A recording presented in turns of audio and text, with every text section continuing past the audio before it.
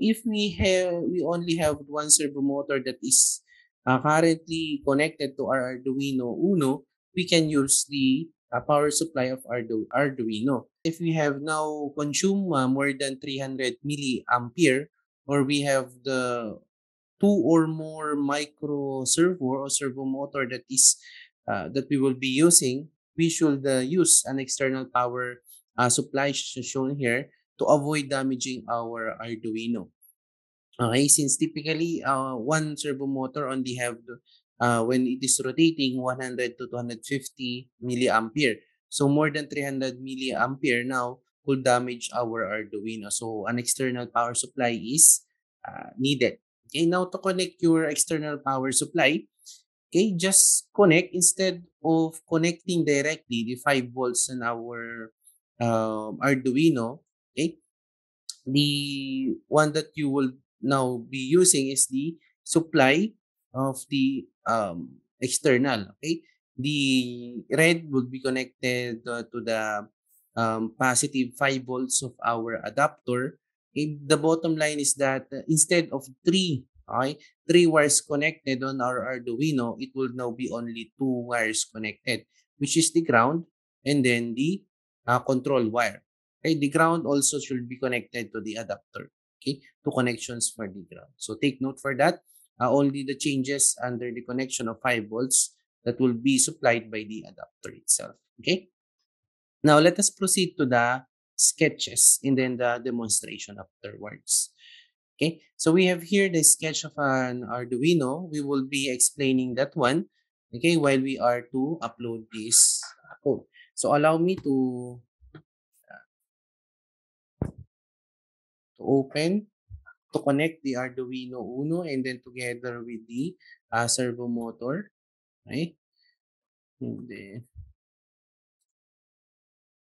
okay. So opening the Arduino, we have here, and then okay, yeah, let's just copy the code initially before we explain, and then the other one, okay. Control T to auto format, okay. Double check, of course, your board. It is Arduino Uno, your home port, okay. And then we're now ready. No? Press the upload, save. Me explain the code itself. Okay. So since we are using now the servo motor, we will be calling, of course, the servo library. Fortunately, we have an inbuilt. Okay. Inbuilt already upon downloading the Arduino IDE. We have here the servo library. So you can verify that one under sketched, and then this include library. So basically, we have now the servo motor library in it. Okay. So upon creating the servo library hash include servo calling the Arduino library. Okay. We have here the following performing now the creating an object. Okay, creating an object, new object for the servo motor itself. And then from this servo now, my servo, you can have multiple servo that is connected. For you can call depending on what you will uh, name that one. You can say that my servo 1, my servo 2, my servo 3, and so on. So you can change the code, okay, to define that what your servo. Now, depending on your microcontroller, you can change this PW pin, okay, into any PW digital pin on your Arduino itself. In our case, let's just use the default one on our wirings, okay, or on okay, in our wirings, which is 9. And then from that, we have initialized variables, okay, for initial position, okay, 0 degrees. Now, let us now proceed with our void setup menu, wherein we call now that pin on our servo library. And then from that, This one, 20, 60, 80, 140, 180 is actually the angle, right? The precise angle that we want our servo motor to move. Now, so there is a delay of 0.5 seconds in each of its rotation. So very straightforward code to understand. Depending on your application, you can modify this code. Okay. So this one is the uploaded code already. You can see here on my screen. Upon uploading. Okay. So 20, okay, 60, and so on. Okay. And then since we have that one on a loop, so from 180 degrees position, it will go back to the 20 degrees position based on the void loop that we have. Okay. Performing another one based on our presentation here, we need to another sketch that is inbuilt. We will be using inbuilt example here. Okay, let us proceed to the examples, the servo, and then the zip. This example, as we have said, is very useful in debugging our sensors. Okay, our modules on the Arduino. So basically, if you have the downloaded already the library, so just proceed to file examples, the one that you have downloaded the library, for example in this case with the servo. So this is utilize this one, so example, then servo, and then sweep, and then just re-upload. Okay, so nothing will change. If we don't, mean that will be changed depending on Arduino is the pin. Okay. So let us scrutinize this one. Same, calling the servo library. And then as you can see, servo, my servo, nothing will change initial position or the angle. And then attaches servo to pin 9. You can see.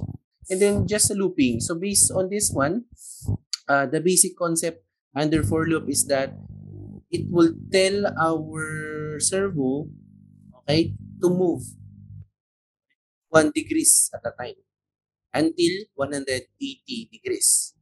Right?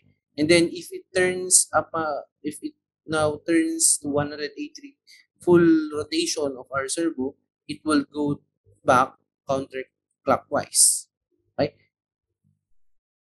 As shown here. Okay, here is the uploaded part of our Arduino. So as you can see here, so moving from counterclockwise and then clockwise direction.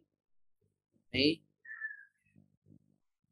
clockwise and then counterclockwise direction.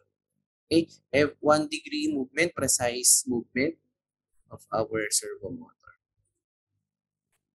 Okay, continuing with the presentation. Here we have okay. So basically, we're done with our presentation under servo motor. Okay. Let us just review what we have learned. So basically, we have discussed the concept of interfacing the SG90 servo motor with a microcontroller. Basically, the concept is it contains 3 wires on it: the positive, the 5 volts, the ground, and then the control wire. So that's it for interfacing the servo motor with the Arduino. The main concern that we have is when we have multiple servo motor that we're working on. So the best option so that we could not damage our Arduino is to connect an external power supply. Take note of the volts. It should be 5 to 6 volts only. Okay, power supply. Just change the connection under the 5 volts instead of connecting directly with Arduino. Connect that one on the adapter.